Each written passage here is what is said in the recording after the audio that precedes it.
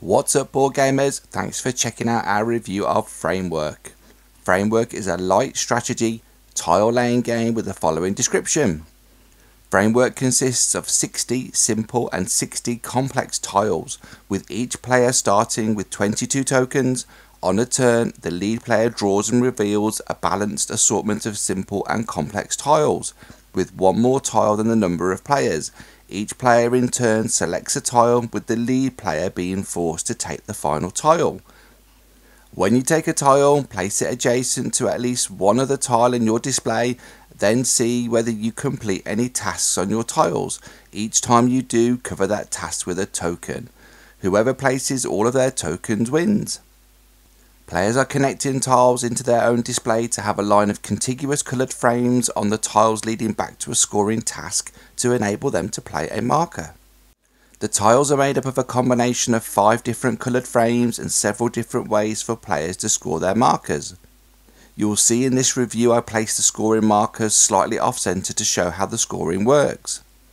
This tile requires 5 red wooden frames leading back to it and placing a scoring marker, with an option to score 5 blue frames if they also connect.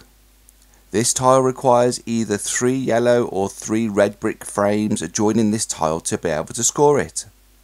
This tile helps build up towards several tile requirements, which makes them very useful. This tile's requirement is unique in that both coloured frames must touch this tile to score, but in any combination. So to score the lowest task of 6, you may have 5 blue frames leading back to one edge and a single red on another side of the tile. With this tile, red cannot be scored until the blue 4 has been completed.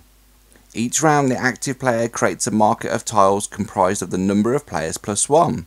They take the first tile and the last tile for that round and play them into their display. Quite often, players are taking tiles that don't initially seem very helpful, but as their display grows, more and more scoring options are revealed, and this creates avenues that didn't previously exist.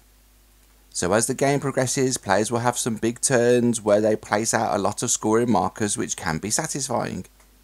There are also several decision points in the game where players can see that some tiles are just not going to be scored and keep pushing forward to find other ways to score those markers.